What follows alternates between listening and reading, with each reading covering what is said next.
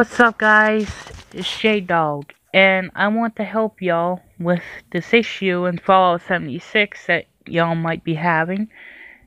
And it's to do with the audio dying after the intro cinematic when you first start playing the game and you go to make your character.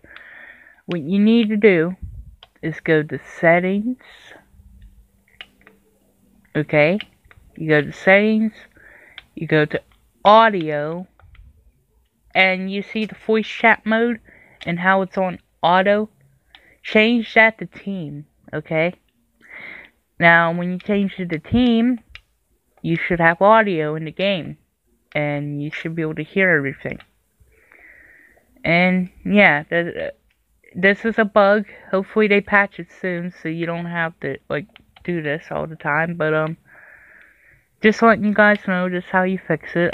Also, if you have headphones, and if you plug them into your controller, you will get sound.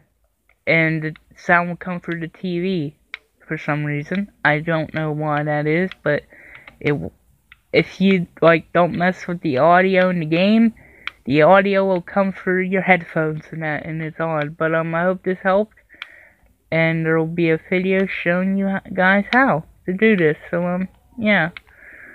See you in the next video, guys, and have a great Thanksgiving, since it's tomorrow. So yeah, see ya.